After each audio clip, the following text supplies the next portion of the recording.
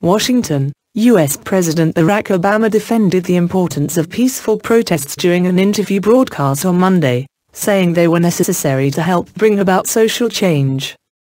Obama's comments on BET, a black-oriented television network, came as protests continued across the country following decisions by grand juries in Missouri and New York not to indict white police officers in the deaths of unarmed black men. "I think as long as they're peaceful, I think they're necessary," Obama said of the protests. "When they turn violent, then they're counterproductive." The chokehold death of Eric Garner in New York and the fatal shooting of Michael Brown in Ferguson, Missouri, this past summer have highlighted the strained relations between police and the black community and rekindled a national debate over U.S. race relations. Obama, who said he had met at the White House with some of the protest organizers, said, "A country's conscience sometimes has to be triggered by some inconvenience, because I think a lot of people who saw the Eric Garner video are troubled, even if they haven't had that same experience themselves. Even if they're not African American or Latino."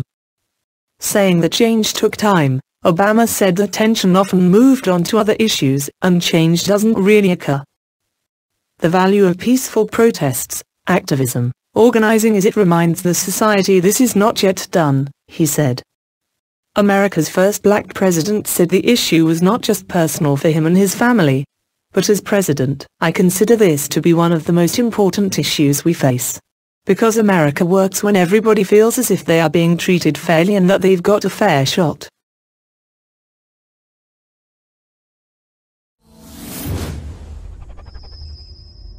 Washington, U.S. President Barack Obama defended the importance of peaceful protests during an interview broadcast on Monday, saying they were necessary to help bring about social change. Obama's comments on BET, a black-oriented television network, came as protests continued across the country following decisions by grand juries in Missouri and New York not to indict white police officers in the deaths of unarmed black men. "I think as long as they're peaceful, I think they're necessary," Obama said of the protests. "When they turn violent, then they're counterproductive." The chokehold death of Eric Garner in New York and the fatal shooting of Michael Brown in Ferguson, Missouri, this past summer have highlighted the strained relations between police and the black community and rekindled a national debate over U.S. race relations.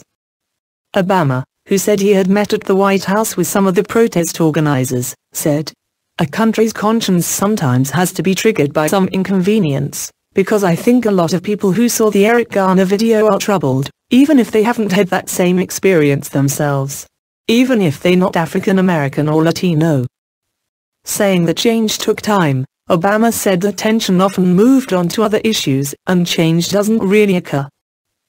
The value of peaceful protests, activism, organizing as it reminds the society this is not yet done, he said. America's first black president said the issue was not just personal for him and his family, but as president, "I consider